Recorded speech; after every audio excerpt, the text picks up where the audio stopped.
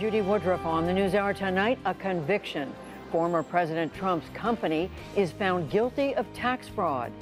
Then Georgia votes. The runoff election for a U.S. Senate seat comes to an end after a contentious campaign.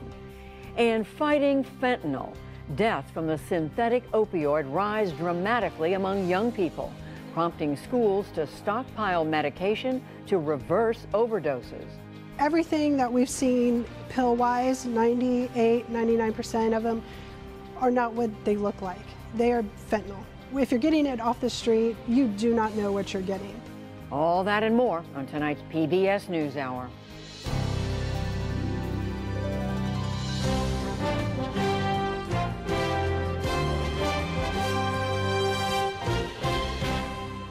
Major funding for the PBS NewsHour has been provided by...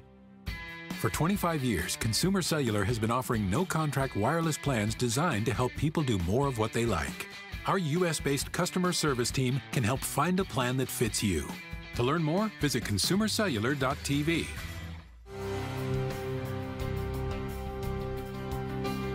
And with the ongoing support of these individuals and institutions, and friends of the NewsHour, including Kathy and Paul Anderson, and Camilla and George Smith. The rules of business are being reinvented with a more flexible workforce by embracing innovation, by looking not only at current opportunities, but ahead to future ones. People who know BDO. The John S. and James L. Knight Foundation, fostering informed and engaged communities. More at kf.org.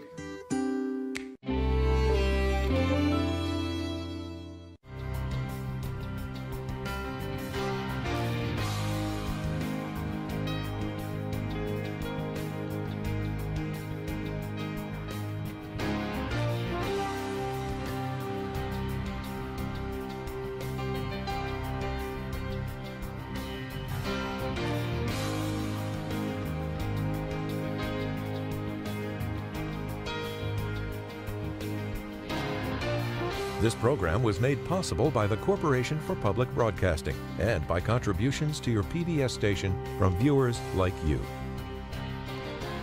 Thank you.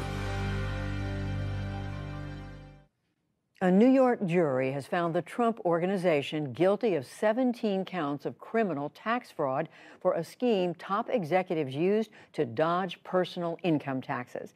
As John Yang reports, the verdict comes as a separate investigation into the former president's illegitimate attempts to remain in power appears to be entering a new phase. Judy, officials in Wisconsin and Arizona say they've received subpoenas from the Justice Department seeking potential communications they may have had with Trump, his campaign, and his aides as they tried to reverse the results of the 2020 election. The subpoenas that are part of the investigation headed by special counsel Jack Smith were first reported by the Washington Post, which said Michigan officials were also subpoenaed. And in another development today, the chairman of the House committee investigating the January 6th attack on the Capitol said the panel will make criminal referrals to the Justice Department based on its findings. Investigative journalist and author Andrea Bernstein is part of the ProPublica team covering democracy. She's also been covering the Trump Organization trial for NPR. Andrea, today's guilty verdict in that trial, what was it exactly that the Trump Organization was accused of doing? The two corporate entities, two Trump corporate entities, were charged with and tried for scheme to defraud, conspiracy, and falsifying business records for essentially engaging in a long-running scheme whereby top executives would be compensated with things like luxury apartments, Mercedes-Benzes, electronics, furniture, private school tuition, all of which they did not declare on their personal taxes and which allowed them and the company to save money. And what the jury found is that the Trump Corporation and the Trump Payroll Corporation were criminally liable, putting us in this novel situation where someone who was president, who wants to be president again, has his company convicted of crimes. Is former President Trump involved at all? Is he affected at all by this personally? So he is not personally charged. Of course, his company is his eponymous company.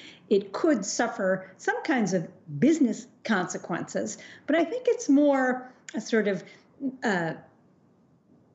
sort of atmospheric or psychic consequence for the former president, that here is somebody who has claimed he's done nothing wrong, who still claims he has done nothing wrong, whose company was found guilty by a Manhattan jury of 17 counts of cheating the government that he headed, including while he was the head of it.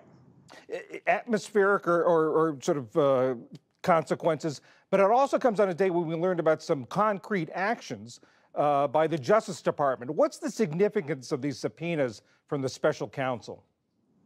Right. So here we are in a situation where the Justice Department seems to be aggressively looking into criminality involving Trump's attempts to avoid the peaceful transfer of power, and where I think what the sort of overall picture is today is here is a former president whose company has been convicted of a crime, who is facing more charges, potentially personally, from the Justice Department of the government that he once headed. That is an extraordinary and unprecedented situation in American history. And the chairman of the January 6th committee said they haven't quite decided on the details of what the referrals will be. But what's the range of possibilities? What might they be referring to the Justice Department? Well, they referred several times during their hearings to a finding by a federal court judge that the president was more likely than not, the president at the time, Trump, to have violated various statutes in regards to his attempt to hold on to power when it was clear that he had no further recourse. And they've said that over and over again. Chairman Betty Thompson has said it. Vice chairperson of the committee, Liz Cheney, has said it. So clearly that is at the top of the mind, but we won't know until we see their report, which will be coming out sometime later this month, and until they made a final decision on whether to refer it. Now, of course, the Justice Department has its own investigation and can look at their materials, so it may not have a big effect, but again, it's sort of a sense of a accumulation of these charges of fraud all around that Trump is now facing. Andrea Bernstein, thank you very much. Thank you.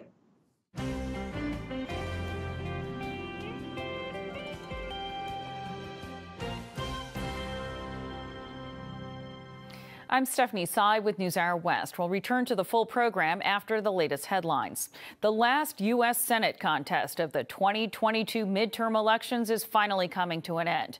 Today's runoff in Georgia pits incumbent Democratic Senator Raphael Warnock against Republican challenger Herschel Walker. The outcome will decide if Democrats control a tied 50-50 Senate or have a 51-seat majority. We'll examine all of this after the news summary. Congress paused today to honor the police who defended the U.S. Capitol against the January 6th attack. Lisa Desjardins has that story. In the rotunda where Capitol Police battled a violent mob, today echoing recognition. January 6th was a day of horror and heartbreak, yet it's also a moment of extraordinary heroism. I cannot thank our officers enough for their courage, for their resolve. The Capitol Police fought to defend not just this institution, but our system of self-government. A rare ceremony for those usually in the background, as officers today received Congress's highest award, the Congressional Gold Medal. For those who courageously defended this cathedral of freedom. For many listening, the high honor mixed with deep memory of being outnumbered by thousands on January 6th with wave upon wave of violence for hours. Metropolitan Police Chief Robert Conti. The air still thick with bear spray and other chemicals, making it difficult for our officers to see and breathe. Sergeant Aquilina Gonell, now close to retirement.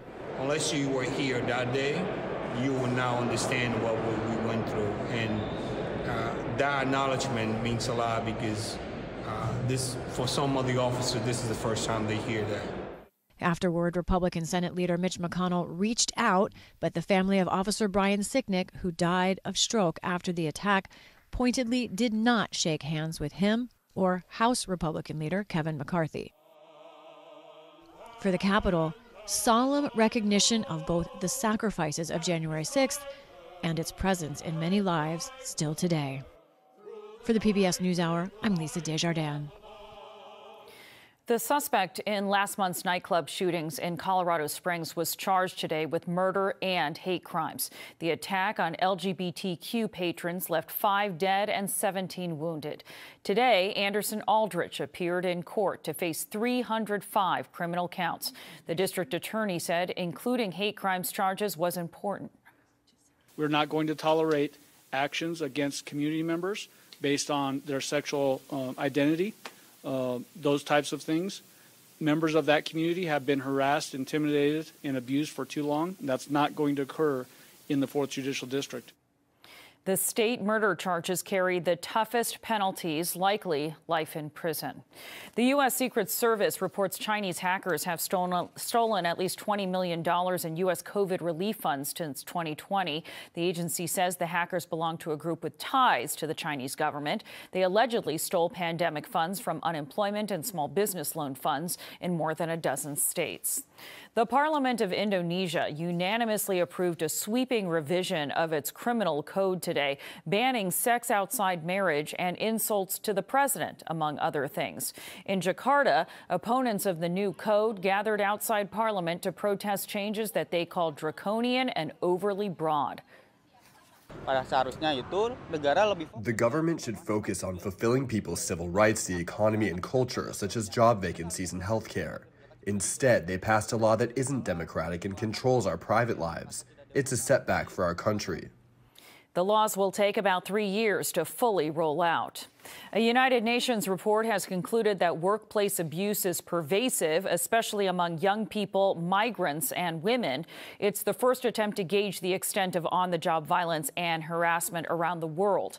Nearly 75,000 workers were surveyed. More than 20% reported facing abuse at work. An oversight board says Facebook's content moderation system needs a major overhaul. The company-appointed board today criticized exemptions given to high-profile users. It said the result has been unequal treatment and lengthy delays in taking down improper content. Still to come on the NewsHour, a Ukrainian Nobel Peace Prize winner works to hold Russian forces accountable for invading her country. A newly elected Republican reflects on the GOP's performance in the midterms.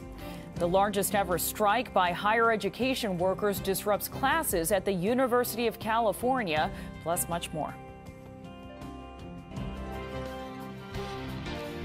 This is the PBS NewsHour from WETA Studios in Washington and in the West from the Walter Cronkite School of Journalism at Arizona State University. Today marks the end of a tight and bitter runoff race between Democratic U.S. Senator Raphael Warnock and Republican challenger Herschel Walker in Georgia. These days, one of the most closely watched swing states in the country. And to clarify, the outcome of the race will decide if Democrats control a tied 50-50 Senate or have a 51-seat majority. And I misspoke earlier and said Republicans. Laura Barone-Lopez joins me now to discuss what to watch as the polls close in the next hour. And Laura, I do want to emphasize this is about what happens with the Democrats. They're going to have the majority regardless. Right. So you were in Georgia just last week. You spent several days there. You watched the campaigns, both candidates in these closing days. Tell us about their final messages. So one of the biggest things that's loomed over this race, the general and the runoff, is Herschel Walker's scandals and competency and character. And both of the candidates, Herschel Walker and Raphael Warnock, were asked about character and competency today in their stops in Georgia. Georgia voters voting. Right now, I put my character against Raphael Warnock any day because right now, Georgia is looking for a senator that's going to speak for them. Raphael Warnock has not spoken for Georgia. Everyone knows that. Georgia is better than Herschel Walker. Amen. Just him. I'm not talking about his humanity. I'm talking about his fitness to serve. Georgia's better than that. Warnock has repeatedly questioned Walker's fitness to serve due to a lot of these scandals, whether it's the allegations of domestic abuse as well as the allegations that Walker paid for abortions for ex-partners.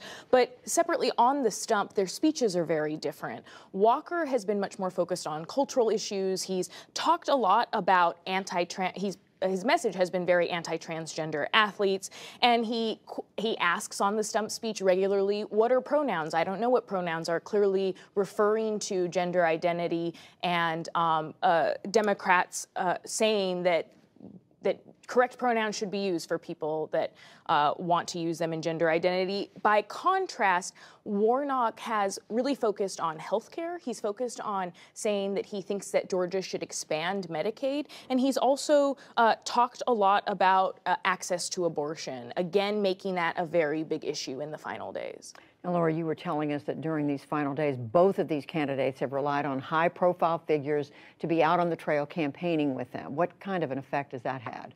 So the difference between the general election and now the runoff for Walker is that this time around he had the support of Republican Governor Brian Kemp. Kemp did not give him a full-throated endorsement in the general election this time around, trying to help Walker get those 200,000 voters that voted for Kemp but not for Walker in the general election, as well as some 81,000 libertarians that voted for a libertarian candidate in the general election. Now, Warnock had former President Barack Obama come out in the final days, really trying to boost Democratic turnout as much as possible, again among key groups like Black voters, young voters, Asian Americans, to try to tell them that, look, I know Warnock has said, I've asked you, this would be the 4th time to vote for me in about 2 years, but I'm going to ask you to do it again. Notably, President Trump did not go physically to Georgia this time around the way he did in the general election. He held a tele-rally for Walker last night. And also President Joe Biden did not go to Georgia. He has long said he would do whatever was necessary to help Warnock, even if that meant staying away.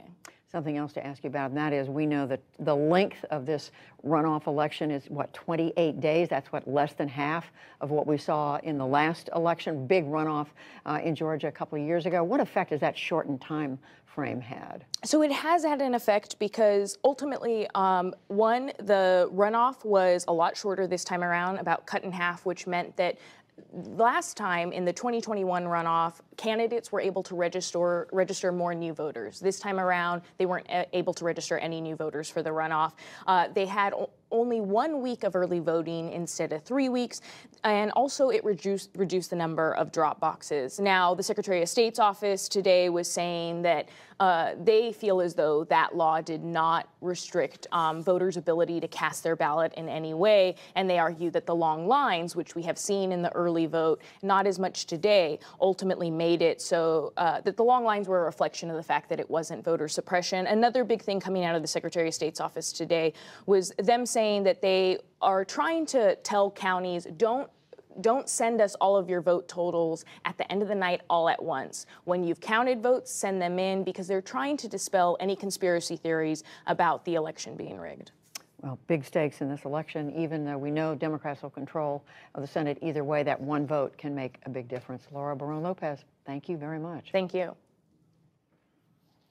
And you can find up-to-the-minute election results for Georgia's runoff. That's online at pbs.org/NewsHour. Keep your eye on it tonight.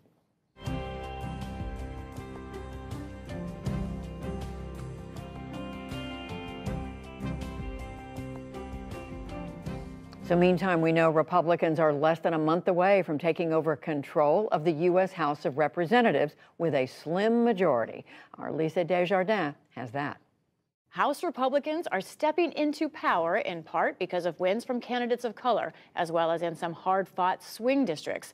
Those who've won now have a seat at the table over the future of their party.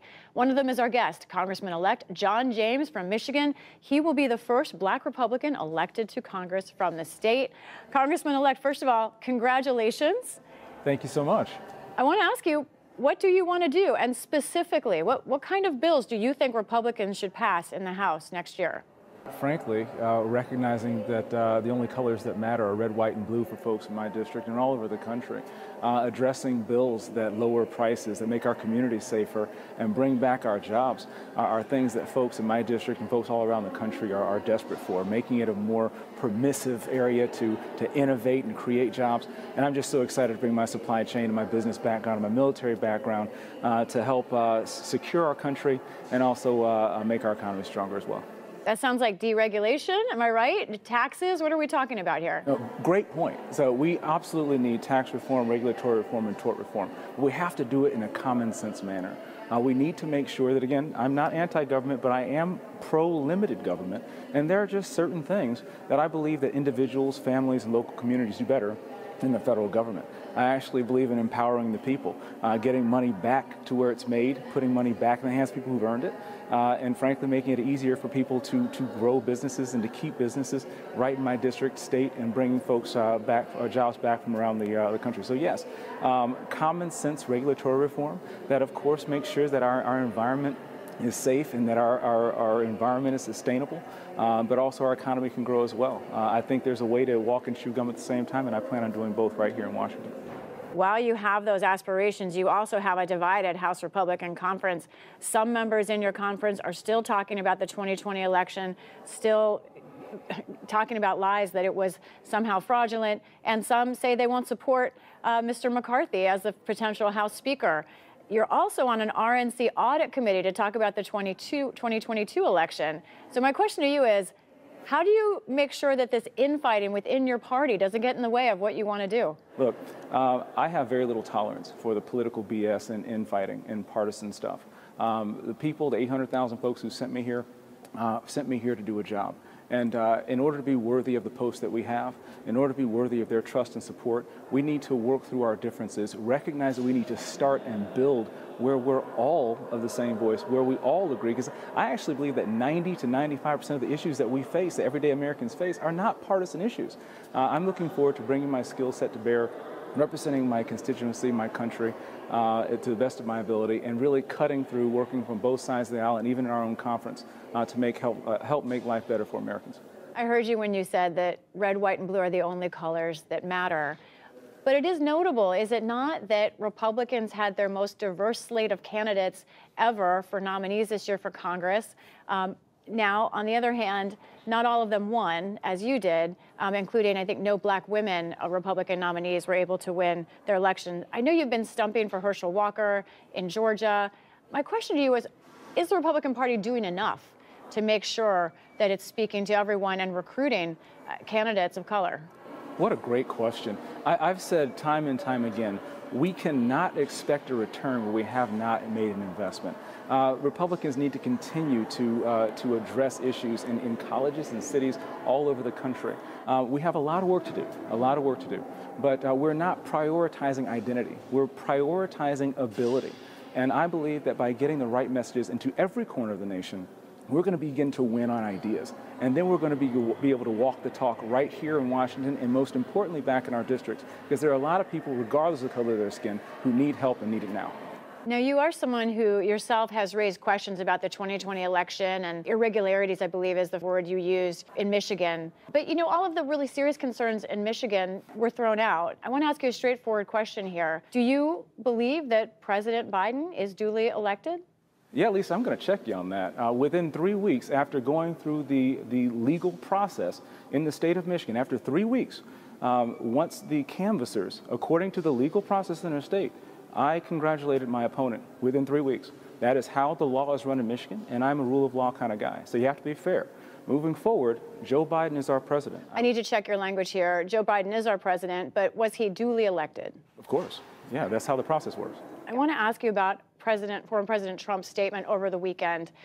When he talked about the 2020 election, he said on his Truth Social account that essentially there was enough fraud there that, in his words, that it allowed for the termination of rules, regulations, and articles, including the Constitution. What do you think of those words from the former president? Yeah, I was very disappointed by that statement. I swore an oath to the United States Constitution, and I did not quit that oath when I took my uniform off as a combat veteran of the United States of America. Anyone who would destroy the Constitution cannot be trusted to defend it. Now, I've said many, many times before that I can agree with the president without worshiping him, and I can disagree without attacking him. My focus is not on what's going on outside of anywhere outside of my district. My focus is on being here to serve people in my district, and there are plenty of people talking about Trump. Frankly, I think there are a lot of folks who are obsessed with Trump. I'm obsessed with people in my district and doing what it takes to bring jobs back, lower prices, and make our community safer. Does a statement like that disqualify him from being president, a job which is to uphold the Constitution? Well, that's a decision for the voters to make in 2024. It's not even 2022 yet. I'm a member-elect, haven't been sworn in. I'm looking forward to getting back to my district and making a to-do list for everything that I need to get to work on to make their lives better. And you guys can talk about the palace intrigue and who's running in 2024. I have a lot of work to do to make life better for people in my district. John James, the congressman-elect of the 10th District of Michigan. Thank you for your time. Thanks a lot, Lisa. Appreciate it.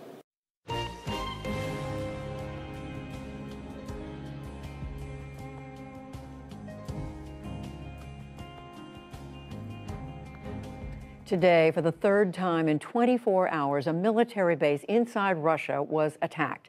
Moscow blamed Ukraine for what appears to be the deepest strikes inside Russia since the war began. Meantime, the drive for accountability for Russian war crimes in Ukraine continues.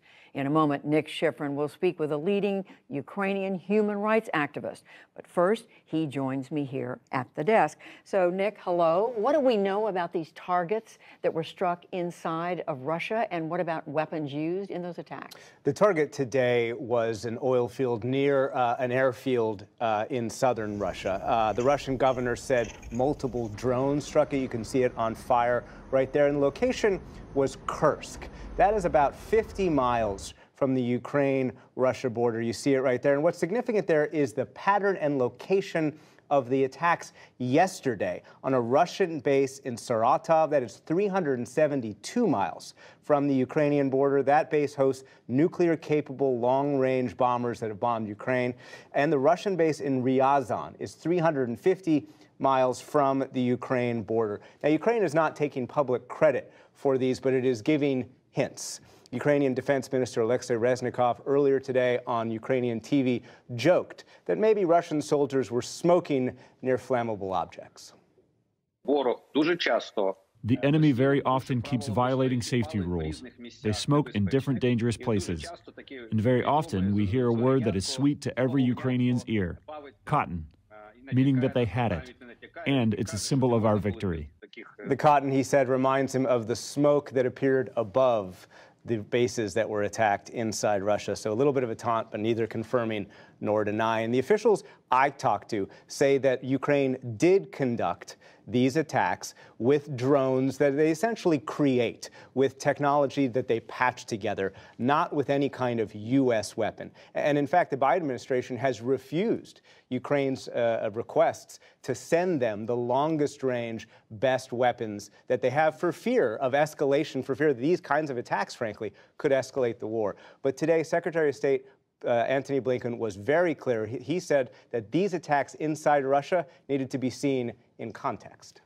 We have neither encouraged nor enabled the Ukrainians to strike inside of Russia, but the important thing is to understand what Ukrainians are living through every day with the ongoing Russian aggression against their country. And to give you a sense of how important these strikes are, British intelligence in the UK said today that they are the most strategically significant failures of force protection since the war began. Interesting. How are the Russians responding to all this? Trying to create the same terror that they have been trying to create for months. The Russians launched dozens, nearly 100, according to one Ukrainian official, strikes on civilian homes, on the power and heating infrastructure, as they have been doing. Half of Kyiv had no electricity earlier today. Odessa had to rely fully on generators, and the Kremlin spokesman today even said that there were no prospects for peace, that Russia must achieve its stated goals. But today in Ukraine, President Volodymyr Zelensky was defiant. He's there visiting a city near the front line, giving Ukrainian soldiers awards. He said the country deserved to gain victory and deserved to gain justice. And one of the organizations helping Ukraine achieve justice is the Kyiv-based Center for Civil Liberties. This Saturday, it will receive the Nobel Peace Prize in Oslo, Norway. Its head is Oleksandra Matvichuk. I spoke with her a few times ago and began by asking her why a human rights lawyer and Nobel Peace Prize recipient was calling for more weapons. I'm a human rights lawyer who have been applying the law to defend people for many years. But now, I and other Ukrainian human rights defenders are doing our job in circumstances when the law doesn't work, and the whole UN system is enabled to stop Russian atrocities. We have no legal instrument even to release one single person from captivity. So the truth is, if we want to stop murder and torture in occupied territories, we need weapons to liberate them. When I was in liberated Kharkiv a few months ago, I saw Russian torture chambers, and Russian soldiers had left behind the devices of dehumanization, the wire that they used to strangle Ukrainians, the electricity that they used to torture Ukrainians. Have these crimes occurred nearly everywhere that Russia has occupied? Yes, and for all these 8 years. Since 2014, since the initial invasion. When the war started in 2014, I interviewed more 100 of people who survived captivity, and they told me horrible stories. They told me how they were beaten, how they were raped, how their fingers were cut, how their nails were torn away, their nails were drilled, they were tortured with electricity, compelled to write something with their own blood. One woman told me how her eye were dug out with a spoon.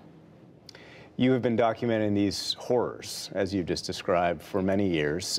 Now you have created an initiative that has documented more than 24,000 alleged war crimes. How shocking is that scale? It's an enormous amount of crimes, which means the enormous amount of pain. Because we document not just violations of Geneva or Hague Conventions, we document human pain. Human pain when Russian troops deliberately shell in residential buildings, schools, churches, hospitals, attack evacuation corridors, manage filtration camp system, organize forcible deportations, commit murder, rape, torture, abductions, and other kinds of offenses against civilians. You and senior Ukrainian officials have consistently talked about creating a special tribunal in order to achieve justice. Why is the International Criminal Court not enough? International Criminal Court has no jurisdiction over crimes as aggression is. Crime of aggression. Yes, we need additional international mechanism to prosecute for such kind of crimes. But we need even more. We need international tribunal which can cover the crimes of war crimes, crimes against humanity, and genocide. Because now we face with an accountability gap in Ukraine. What do I mean?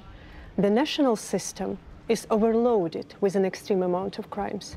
And International Criminal Court will limit its investigation only to several select cases. So the question is, who will provide chance for justice for the hundreds of thousands of victims who will not be lucky to be selected by International Criminal Court?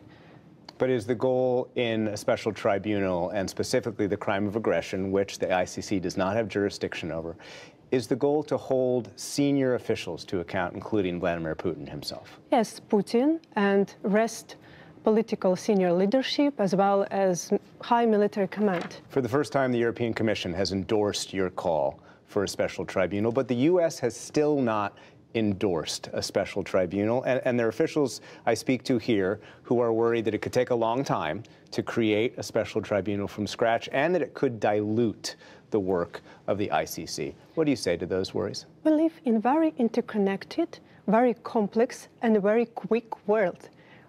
Okay, if before the international tribunals takes too much time, we have these lessons learned. Why we can do it faster? Meaning you want justice to be achieved during the war itself? Yes, because why we look into the world through the prism of Nuremberg Tribunal when the Nazi war criminals were tried after Nazi regime had collapsed? Justice has to be independent on the magnitude of Putin's regime power. Do you think the West has failed to hold Putin to account in the past, long before even 2014, for example, in Syria, Chechnya, etc.? I'm sure that all this hell which we now faced in Ukraine is a result of total impunity which Russian troops have in Chechnya, in Moldova, in Syria, in Mali, in Libya, in Georgia, in other countries of the world. They have never been punished. Russians believe they can do whatever they want. Just last weekend, we heard something from French President Emmanuel Macron. He said that the end of the war would require Russian security guarantees. Are you concerned the international community is more concerned in peace than in justice? International community has to take a truce and to understand that there will not be sustainable peace in our region without justice, because we speak about culture of impunity. We speak about situation when Russia for decades used war as a tool how to achieve geopolitical interest and war crimes as the methods how to win the war. And is it just for your region, or do you think that this is a global fight? How important is it for the fight overall against authoritarianism, do you think, that Ukraine find justice? It's a global fight, because this war has a very distinct value dimension. And Putin, he tried to convince not only Ukrainians, but the whole world, the rule of law, democracy, freedom are fake values. Because if they're genuine, why they not protect you during the war? And other authoritarian leaders in the world can be inspired by this example. Alexandra Matvichuk, thank you very much. Thanks.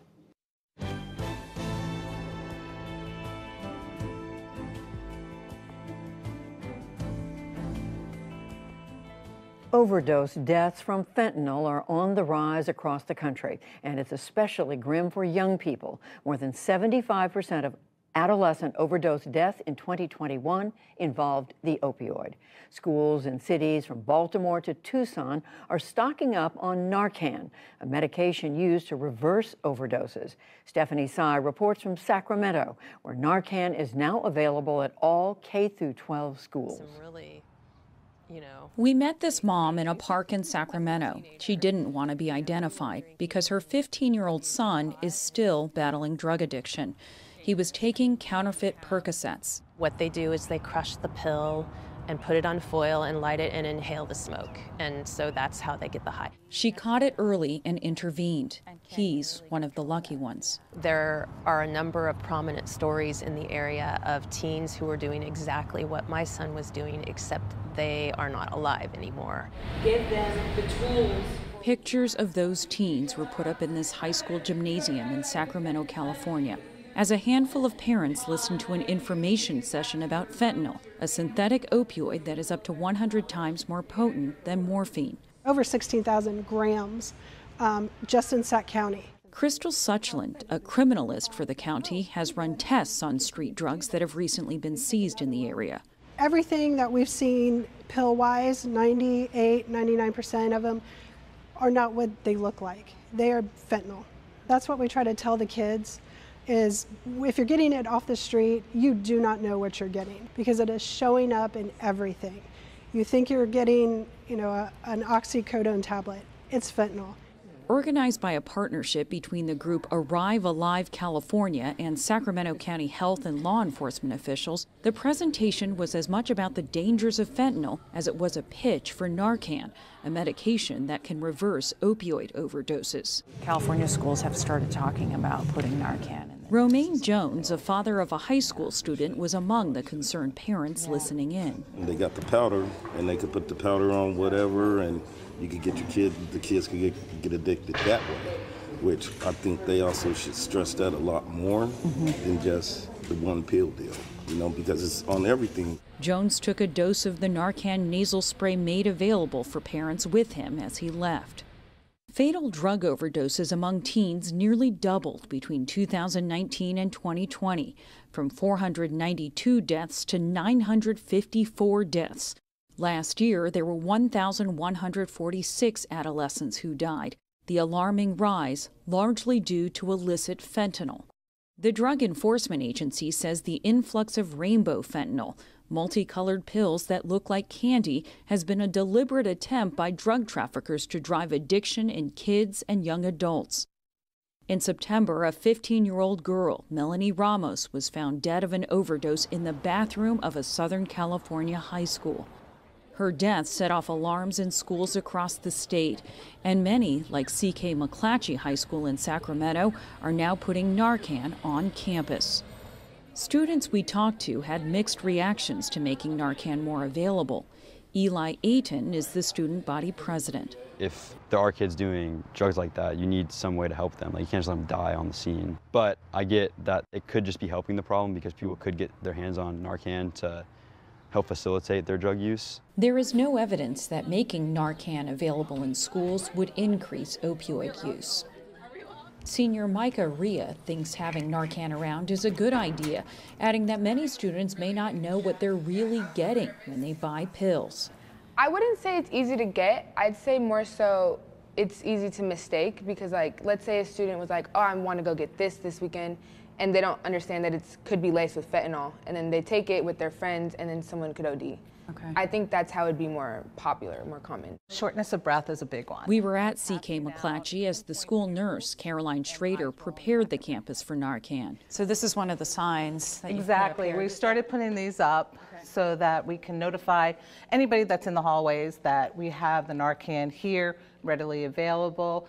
We picked the wellness center and the student center because this is where we have a lot of traffic. A lot of kids come through here, they know it. It's a general area to come to. Schrader, a former ICU nurse, says street fentanyl is unpredictable, and having Narcan is as important for saving lives as having EpiPens for kids with deadly allergies. A lot of your overdoses don't happen with your addicts. They happen more with your first-time users, too. They're taking one dose and dying. 27 states, the ones highlighted here in green, have amended laws to make it easier for K-12 schools to carry Narcan. And school staff who have to administer the antidote are generally protected from liability by existing laws. Having Narcan readily available in American schools reflects the severity of the continuing opioid crisis, and many told us the continuing fallout from the pandemic. The ability to cope went away. The anxiety, the depression spikes, and I do think we're in a mental health crisis because the average person experiences anxiety more than they did 3 years ago.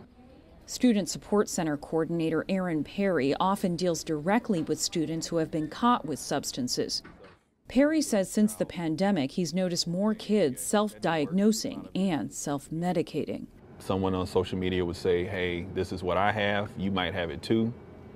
The student would pick up on it and say, well, I kind of exhibit the same characteristics as you. And then they will say, well, how do I treat this? And then that's when they would start.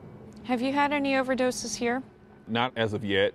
There's been some close calls. Teens didn't start using more drugs during the pandemic. In fact, research shows they use them less frequently. The high rate of deaths are evidence of fentanyl's potency. As little as 2 milligrams can be fatal, and it is being sprinkled into other drugs, including heroin, cocaine, and meth.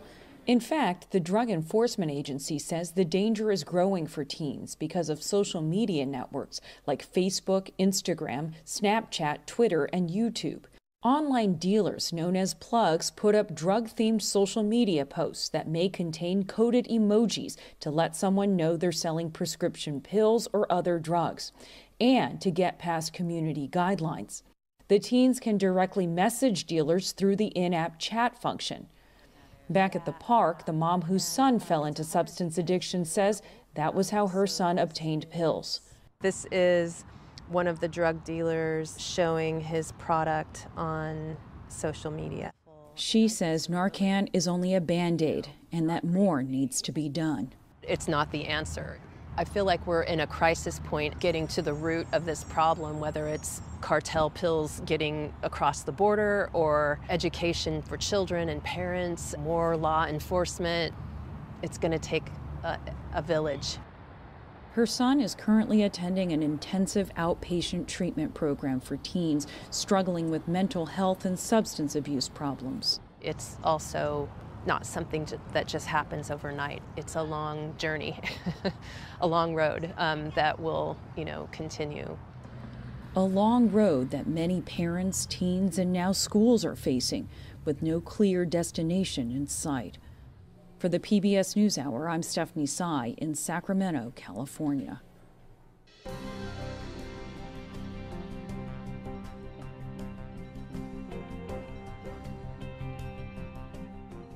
The largest strike of the year in the U.S. and the largest strike in higher education ever is in its 4th week.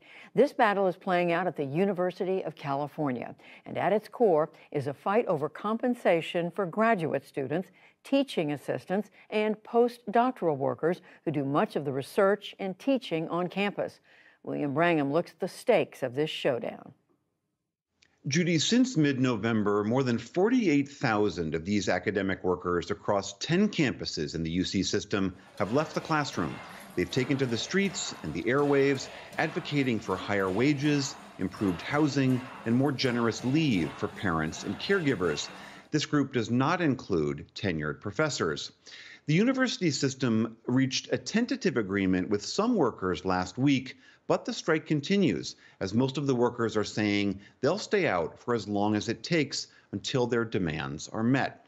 Tim Kaine is watching all of this closely. He's an associate professor of higher education at the University of Georgia, as well as associate editor of the Review of Higher Education. Tim Kaine, very nice to have you on the NewsHour. Could you just lay out the stakes here? Who is it that is striking, and what is it that they're demanding? Sure. It's nice to be here. There are 4 groups of workers at the University of California who are on strike currently. As you mentioned, 2 of the groups have reached tentative agreements. Those are being voted upon right now. The 4 groups are graduate student researchers, graduate student teaching assistants and graders, postdoctoral workers, and academic researchers. So the academic researchers are full-time employees, but not tenure-line faculty members. So a central issue of the strike, of course, is salaries, which the unions argue are woefully low considering inflation and the rising cost of living in California, and especially the cost of housing near UC campuses. The majority of UC graduate students and postdocs are rent burdened, paying more than a third of their salary on housing per month. Many pay more than half. Beyond salaries, the unions have been negotiating for significant increases in childcare benefits and parental leave, for longer appointments to provide stability, for benefits to support eco-friendly transit and a respectful work environment. Can you give us a sense, for people who are not that familiar with higher education and how it's structured and how work is divided, who are these individuals within that ecosystem? I think that's a really good point, an important question. We have these pictures of tenured faculty members doing the teaching and research in higher education, but in the modern era, that's a really small percentage. If we think of instructional workers, it's about 25% are on the tenure track. That means 75% of the people doing the academic work, the research in labs or in libraries or in archives, and the teaching of undergraduate students, about 75% of those are not tenured faculty members. They're graduate students, they're people on short-term contracts, they're postdoctoral researchers. They are among the most precarious of workers in higher education.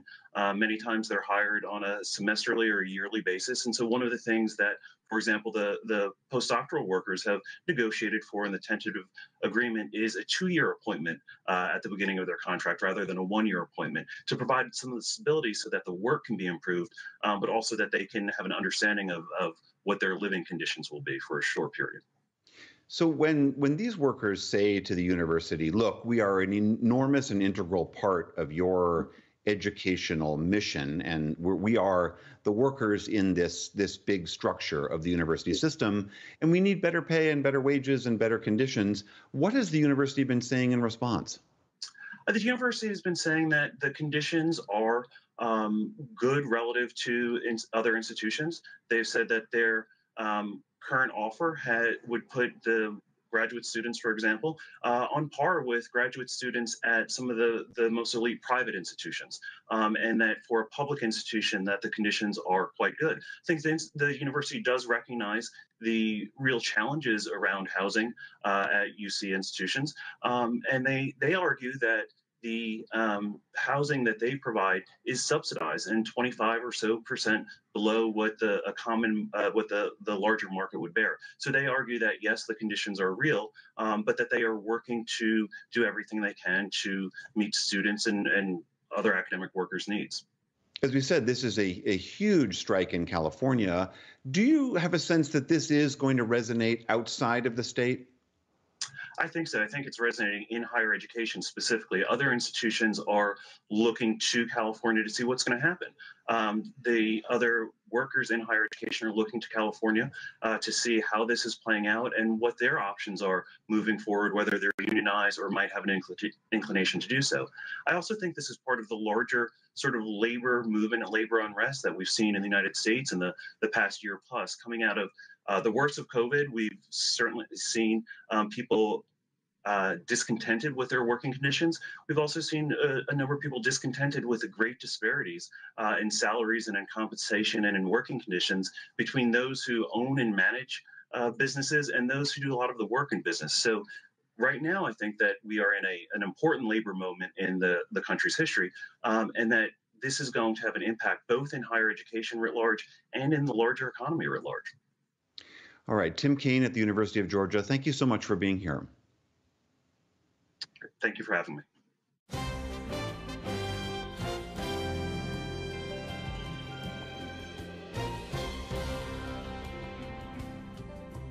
Bill McKibben is an environmentalist and founder of Third Act, an organization that encourages people over 60 to take action on climate change. Tonight, McKibben shares his brief but spectacular take on working together on climate action.